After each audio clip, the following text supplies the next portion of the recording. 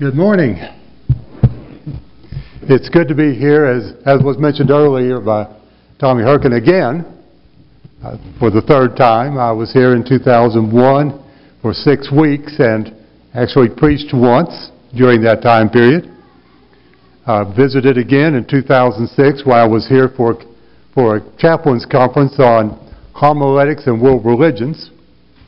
And now, once again, I have the privilege of being here. I was at the Army, U.S. Army Chaplain Colonel's course the last 2 weeks at Fort Jackson, and I mentioned to one of the other chaplain colonels that I was preaching at Leavenworth this Sunday, and he said, "Really?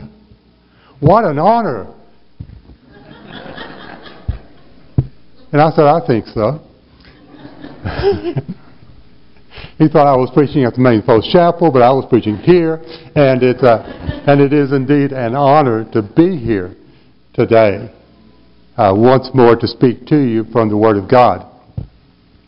And as we looked at this passage in Luke chapter 7, where we'll spend a good amount of our time, and excuse me, I need to remind, if you didn't notice, to mark hymn 343 for the invitation song. It won't be on the slides. You'll have to use the books.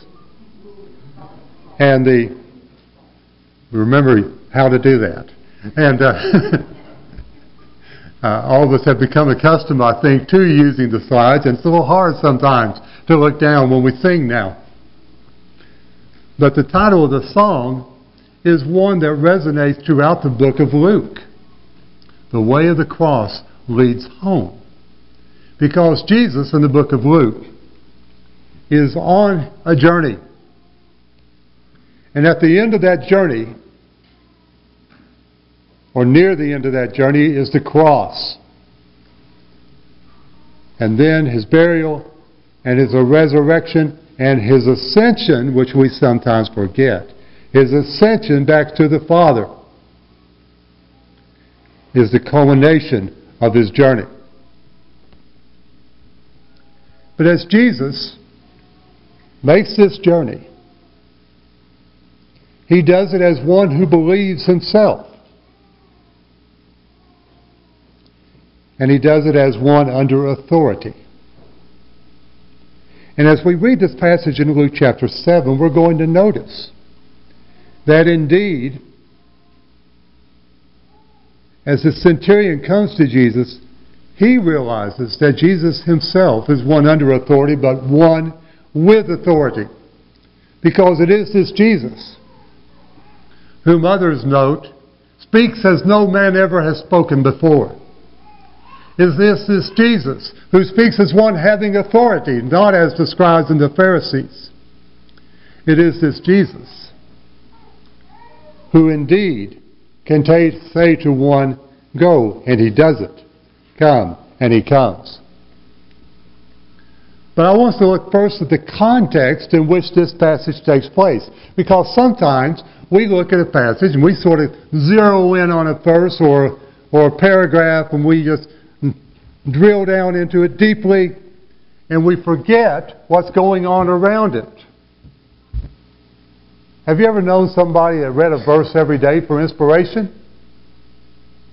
You know, you go, you find a verse, and oh, that's a great verse. That picked me up for the day. It's sort of like the man that read 3 verses every day, and one day he opened his Bible, put his finger down, and it said, Judas went out and hanged himself. He thought that's rather strange.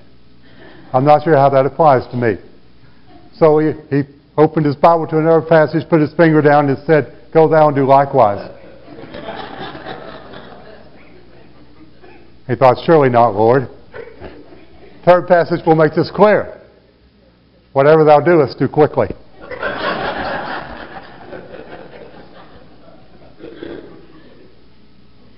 The Bible really isn't meant to be handled quite that way. We are to look not only at a single verse, but at the verses around it. And not only the verses around it, but the book that it is within. The Testament within which it is. And the Bible as a whole. Those different contexts fill out the meaning of the passage that we are reading. At the end of Luke chapter 6, as Jesus concludes what is called by many the Sermon on the Plain, he says, "Why do you call me Lord, Lord, and do not what I tell you? Everyone who comes to me and hears my words and does them, I will show you what he is like. He's like a man building a house who dug deep and laid the foundation on the rock. And when a flood arose, the stream broke against the house and could not shake it because it had been well built. But the one who hears and does not do them is like a man who built a house on the ground without a foundation. And when the stream broke against it, immediately it fell. And the ruin of that house was great." Jesus says, "Why do you call me Lord, Lord, and not recognize in your actions and in your speech my authority?" That's what he's asking there. Jesus is appealing to these people who claim to follow him to show that they recognize his authority in their speech, but also in what they do. And his words there in Luke lead immediately into this passage where a centurion comes to Jesus wanting his servant to be healed.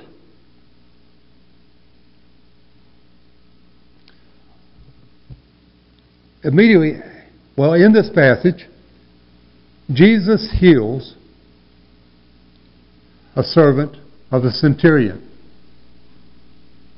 He encounters a military leader from another nation.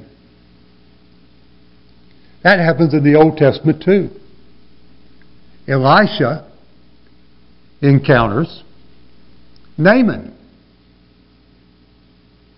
In the next passage, Jesus raises a widow's son.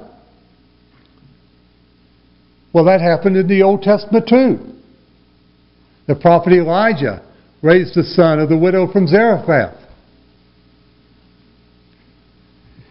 And in the verses immediately after the healing of the widow's son in the book of Luke, it says in chapter 7, verse 16, "Fear seized them all, and they glorified God, saying, 'A great prophet has arisen among us, and God has visited his people.'" A great prophet has arisen among us. What prompted those words? Well, Jesus has just had an encounter and a healing, with a healing involved, with a military official from another nation, just like the prophet Elisha did. He's just healed a widow's son, just like Elijah did. Those were great prophets in the minds of the Israelite people, of the Jewish people. So they see now that Jesus is a great prophet like Elisha and Elijah. As we look in this passage too, we hear Jesus' words, "Why do you call me Lord, Lord, and do not what I tell you?" And we hear the centurion, who was not Jewish, recognizing the authority of Jesus. And Jesus saying, "I have not seen such faith as this, even in Israel." By which token Jesus is saying the servants of God recognize his authority and, by implication, the authority of Jesus as well. But that's the context of this passage, which also includes walking to the cross with Jesus. Because as Luke chapter 7 begins, Jesus is doing what? He's finished preaching the Sermon on the Plain, and he enters the village of Capernaum, rather small village on the western side of the Sea of Galilee. He's entering this village, and Jesus, as he teaches, travels from village to village, teaching in their synagogues, teaching in the public squares, teaching out in the fields, in the plain, on the mountains. Jesus is traveling. He's not traveling aimlessly in Luke. Luke chapter 9:51 is sort of a focal point where it brings his destination into clear focus. Jesus sets his face resolutely toward Jerusalem.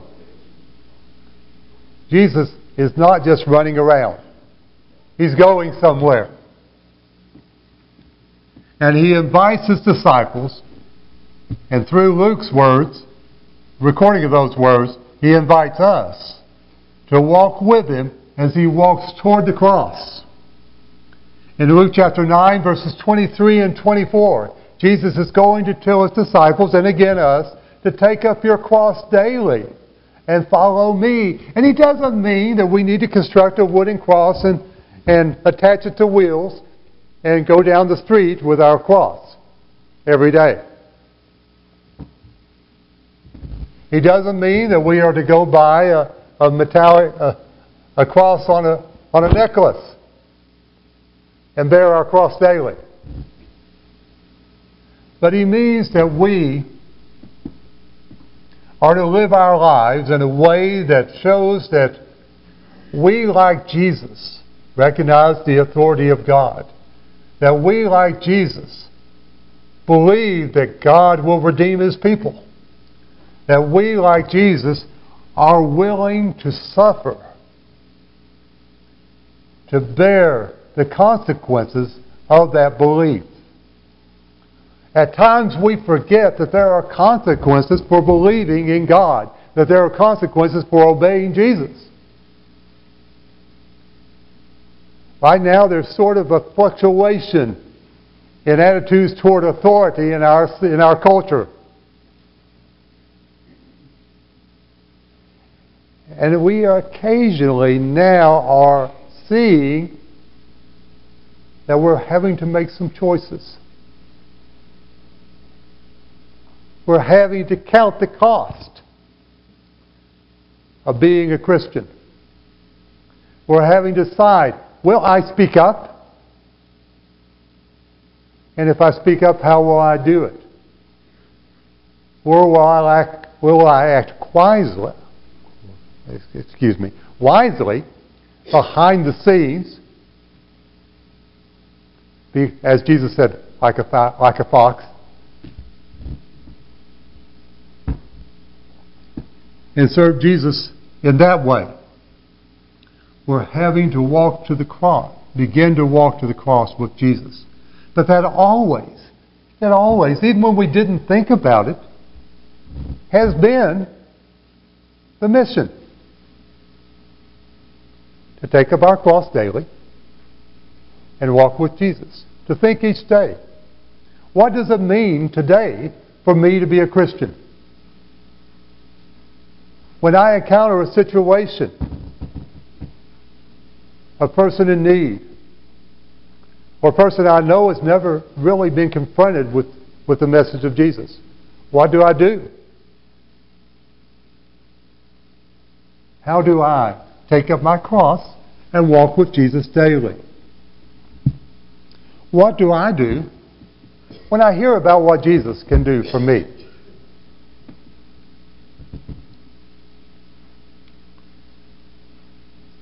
We have to walk recognizing the authority of Jesus. This is where that question that Jesus asked just before this passage comes into play.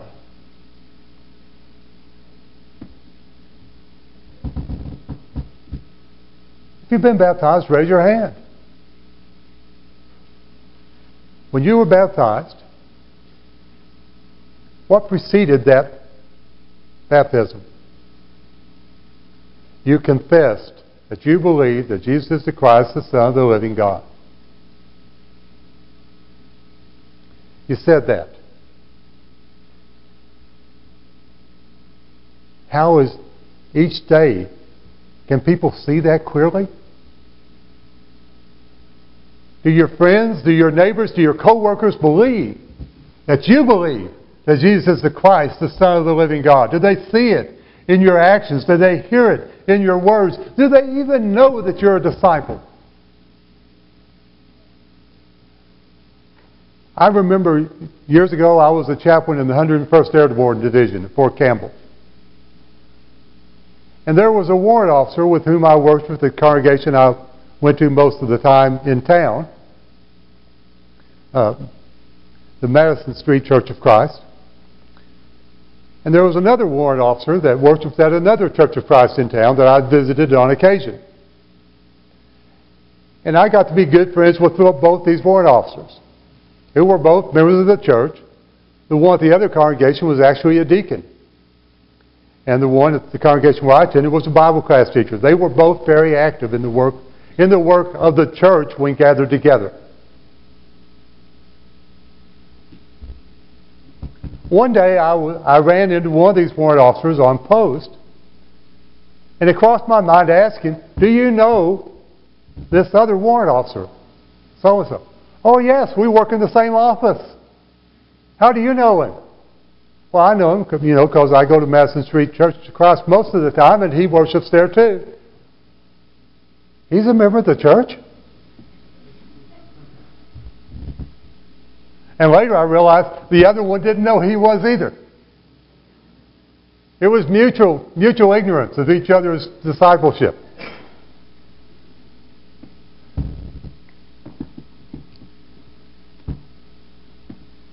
We need to let people know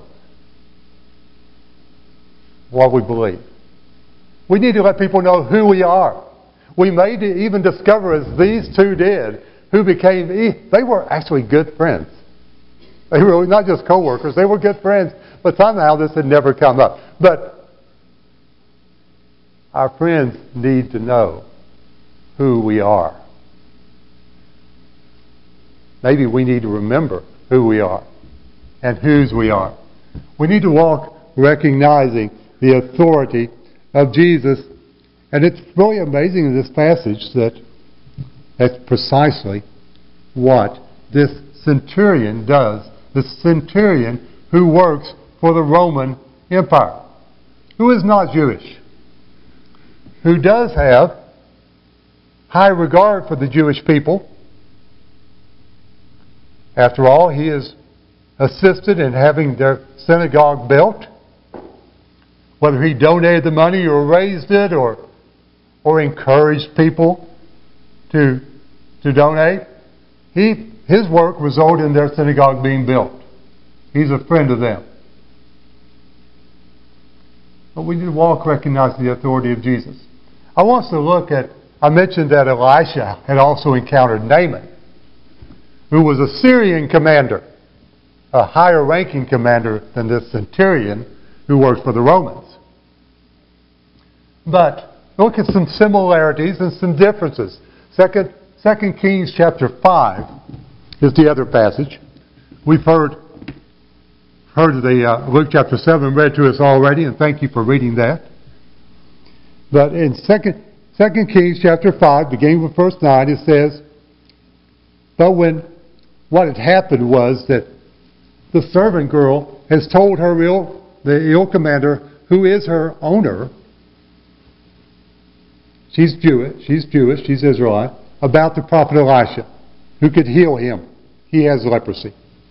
So he's a commander in the Syrian king's army, so he tells his boss, the king, "Hey, there's a prophet in Israel who can heal me." Chain of command going on here. The king says, "Oh, I'll send a message to the king of Israel with you." So he sends his sick commander, to the king of Israel with this message, "Heal my servant." And the king panics. Says, "Who am I to heal your servant?" Elisha hears about it and realizes the message was really meant for him. But when Elisha, the man of God, heard that the king of Israel had torn his clothes, he sent to the king, saying, "Why have you torn your clothes? Let him come now to me, that he may know that there is a prophet in Israel."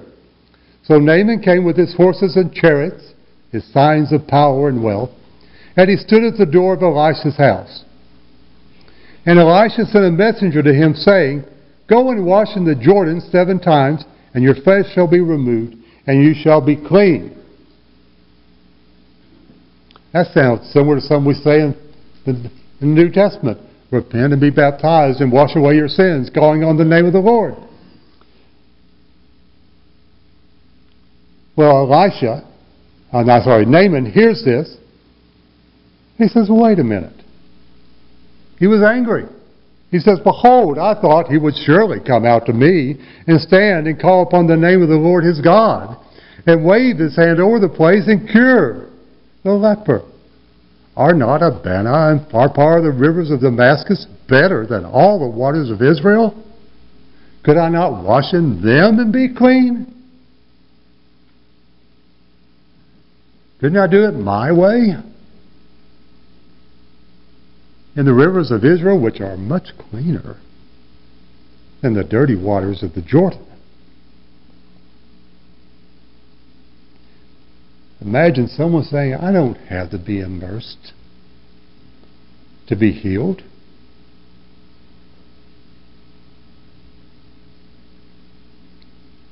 And his servants say, wait a minute. Wait a minute. If he had asked you to do some great thing, wouldn't you have done it?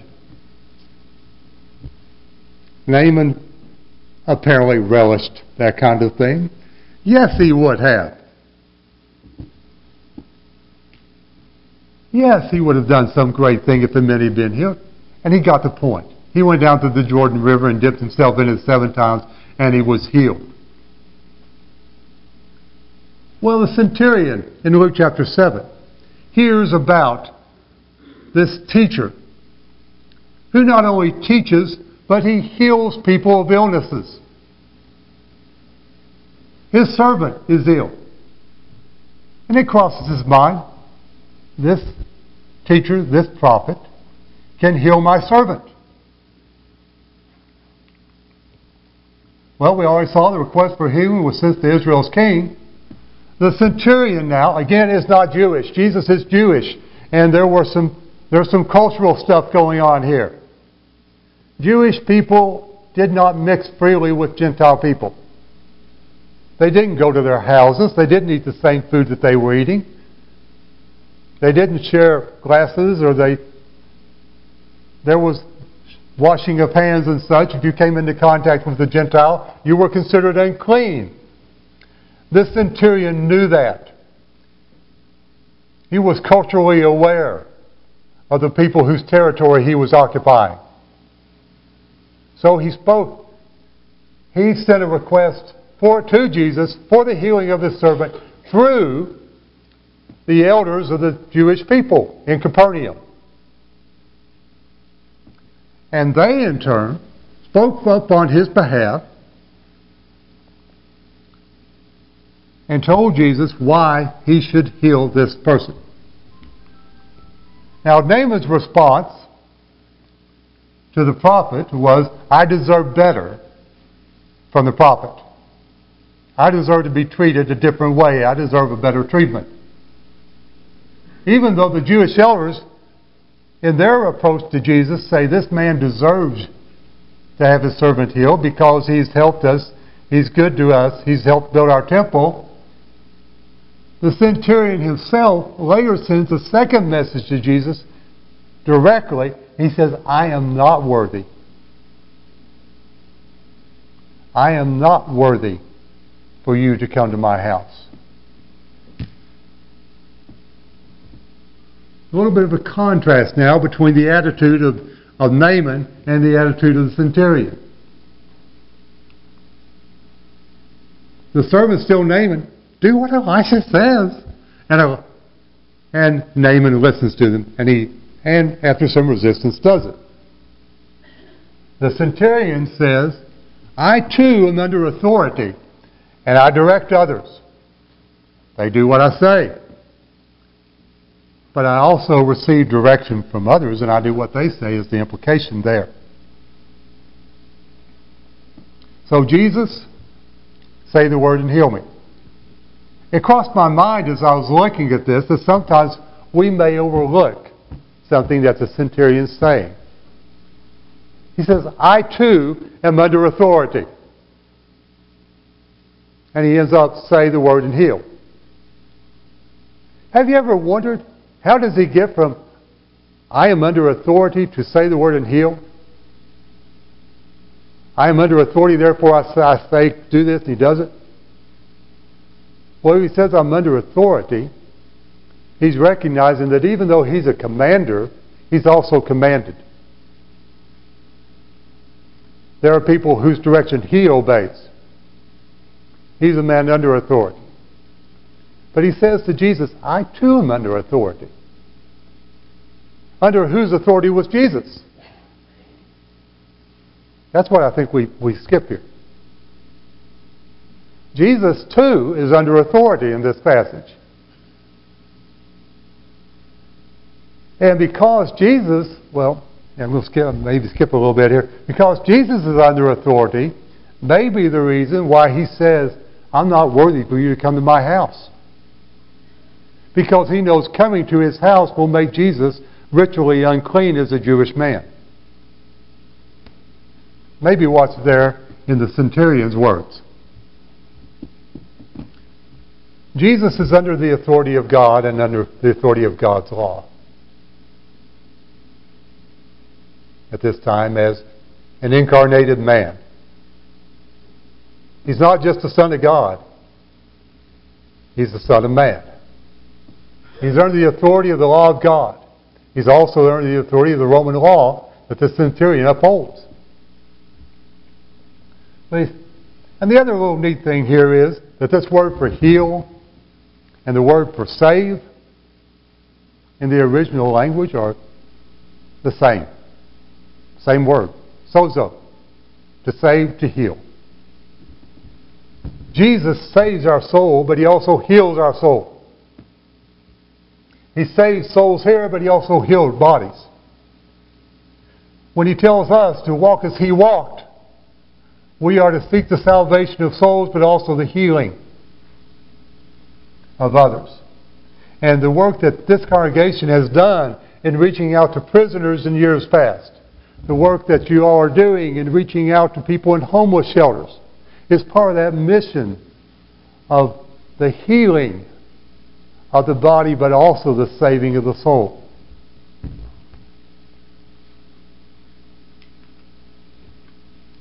We're called to walk with Jesus. A writer named Flannery O'Connor, decades ago, wrote a novel called Wise Blood. It was about a young man who's brought up by his grandmother to be a God-fearing young man. He reads his Bible regularly. Then World War I comes about and he's drafted. He packs his Bible in his suitcase. He's going to read it every day while he's deployed. Then it skips. He comes back from war and he has seen some horrible sights. He has seen some horrible sights. He has smelled some horrible smells. He has heard some horrible sounds. He's been traumatized.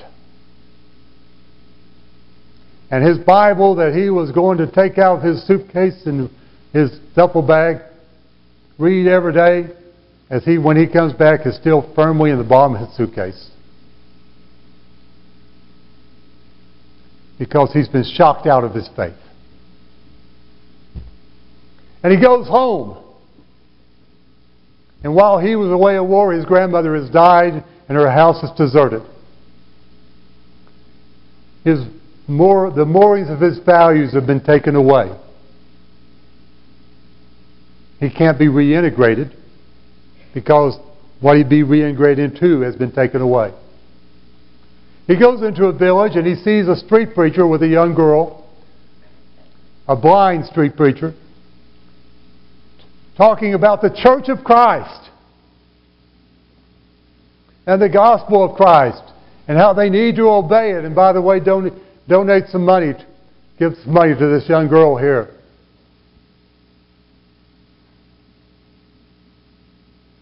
And this young, traumatized soldier returning from war hears this message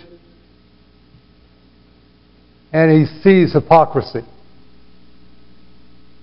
He sees someone that though he's proclaiming the Church of Christ is living in rebellion to Christ and seeking his own gospel. It strikes him that what the world needs is integrity and honesty. And in his disturbed, traumatized mind, he configures this as that he needs to go out and start preaching the church without Christ. And the point that he's making is that when you go out and you encounter a situation, you need to react to it honestly. You need to be a person of integrity. You need to know who you are. The irony of it is, the more he tries to figure out who he really is and to be a man of integrity, he does some horrible acts, by the way, as he's conducting this search. But the longer he does it, the more he comes to a point where he's denying himself, where he's abhorring falsehood, where he's doing things that we might call spiritual disciplines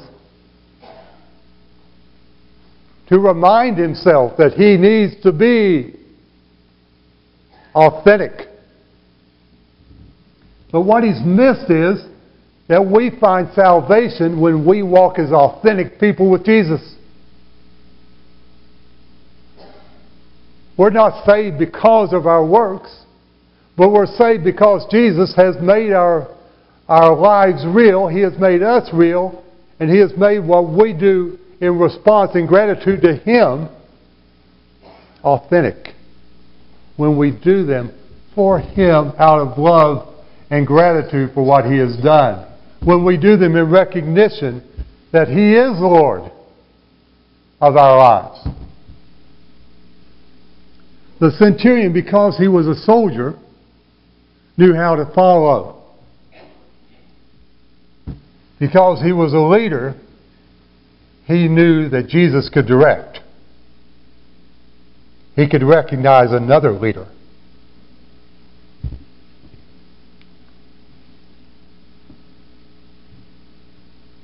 So, when we walk with Jesus, when we walk with Jesus to the cross, when we walk with Jesus recognizing His authority, as His disciple, we have to follow Him along the road that leads to His destiny, because His destiny is also our destiny.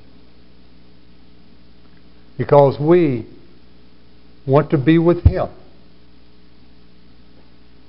We want to hear Him say, "Well done, good and faithful servant."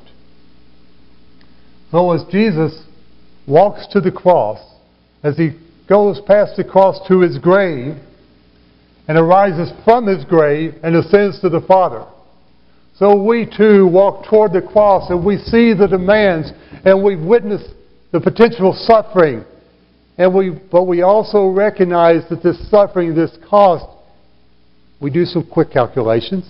It's worth it.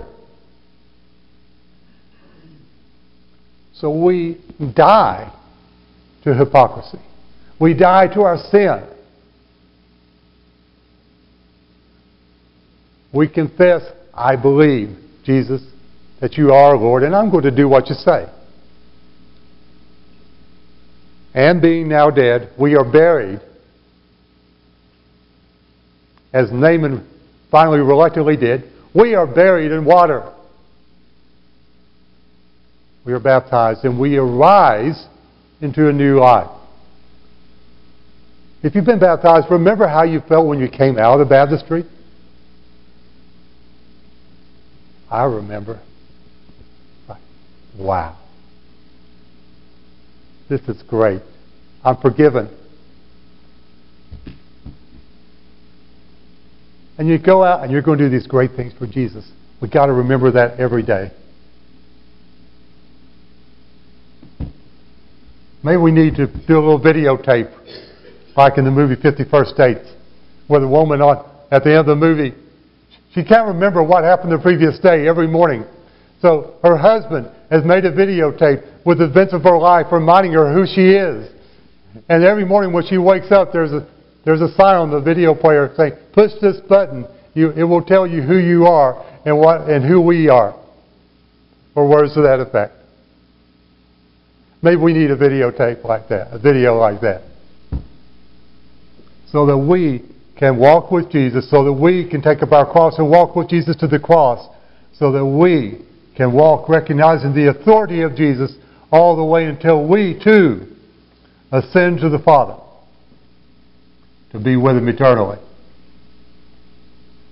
So this morning, where are you on the walk? Have you begun to walk? Or are you just hearing the call to take up your cross? And you're thinking, yes, I think I will.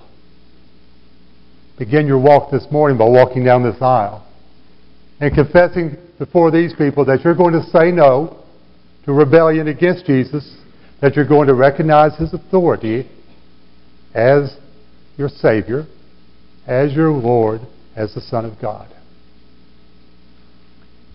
And then, having died to that life, be buried, arise into a new life, and to begin to walk daily, carrying the cross of discipleship as you move toward being with Jesus and with God forevermore. Maybe along the way you're a Christian and you've dropped your cross. It got too heavy. The pain was too great. There were too many distractions, too much abuse, too much rejection, or maybe just too many things that were just too much fun to do, and it's a lot more fun than carrying a cross. So you forgot, you lost your focus. But now your focus has come back, and you want to say, Lord, I'm sorry.